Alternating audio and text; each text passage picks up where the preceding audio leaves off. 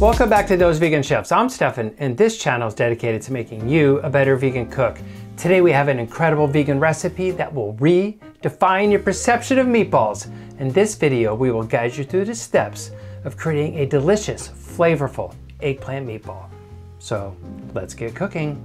We have tons of eggplant right now during summer, and I love this recipe because it's really straightforward. I like to leave the skin on. I think it's a texture that works just fine with our eggplant ball. So we're just gonna cut nice big chunks.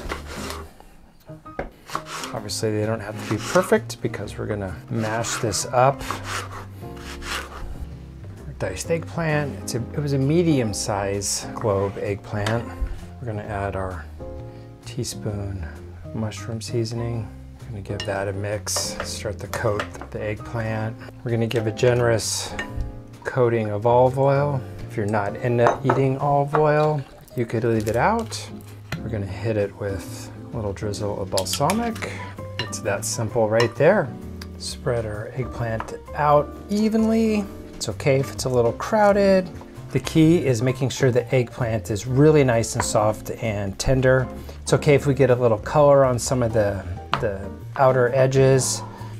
Bam, off to the oven. With the eggplant in the oven, it's the perfect time to start prepping our diced onion, minced garlic, chopped parsley, chopped basil. So we'll have those items waiting to prep our mix of our eggplant. We're gonna cut the onion pretty fine. We need roughly a half a cup. We're gonna gently saute the onion, just a little bit of olive oil. We don't have to go crazy with our garlic. Definitely a little garlic heavy on this recipe. It's a very generous tablespoon. We had just over a half a cup of onion. Doesn't have to be perfect. We're gonna just give these two a quick saute with a little bit of salt. Our eggplant is out of the oven. It was about 35 minutes, a little longer than I expected, but the eggplant is nice and tender. There's a few pieces that are maybe a little bigger chunk that didn't cook just as much as the smaller ones. Totally fine. We have our onions and garlic are complete. Just set the eggplant to the side, let it cool just a little bit, and we're gonna finish chopping our parsley, our basil. So those two items are ready to go when we start mixing and thickening the eggplant. I'm gonna do just a rough chop. It doesn't have to be super fine. This whole eggplant ball is kind of rustic, so we're just gonna keep in that style. Get our basil chopped.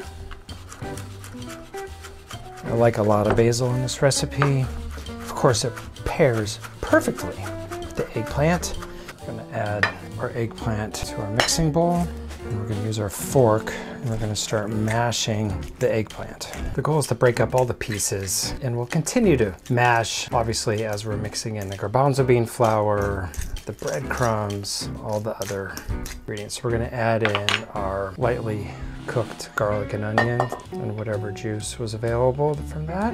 Pinch of red chili flake, tablespoon of nutritional yeast, our parsley and basil. We're gonna mix this up before we add our garbanzo bean flour. You could already see how the eggplant is starting to break up a little bit.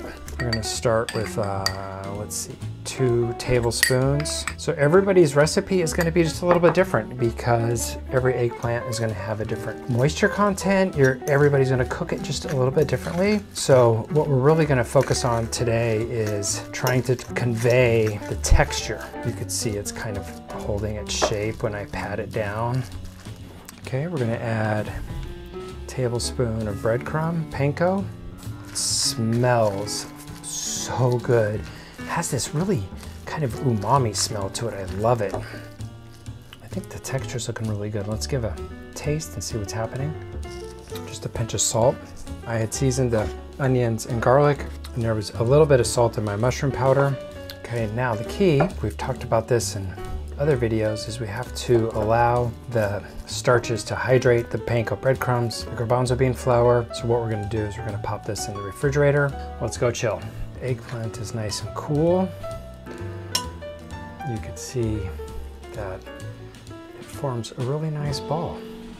I'm going to drop it right into our breadcrumb. Coat it. We're going to set it on a plate. Now it's time to cook our eggplant. You can bake these 425, probably 25-30 minutes. Just kind of keep rotating, but for me personally, I really want to get that super crispy golden brown exterior. So our pan is on medium, and we're just going to start sauteing them until they are absolutely perfect.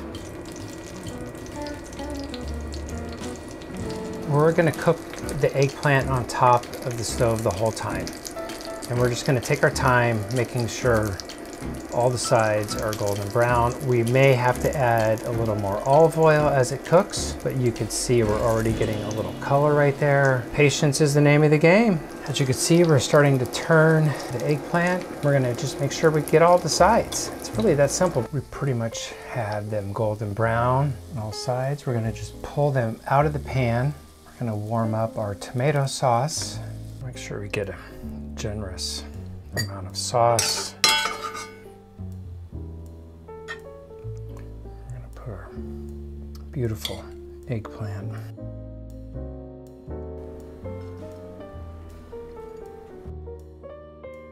And then I love to sprinkle the tiny basil leaves right on top. Just a little dusting of the nutritional yeast.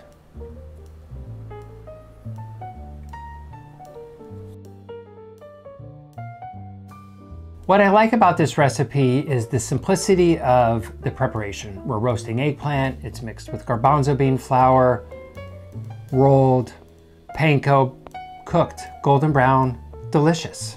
It's really that simple, and if you want to make it tomato sauce, which we have a great recipe for, you can, or you can use your favorite.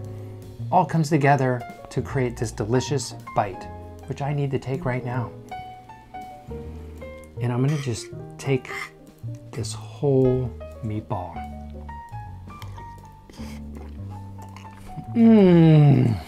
It's delicious, it's creamy, it has all the flavors of summer, the basil, the eggplant, the tomato. This is a winner, you guys. You need to check it out, so go make it. And as always, I'll see you next week. Bye.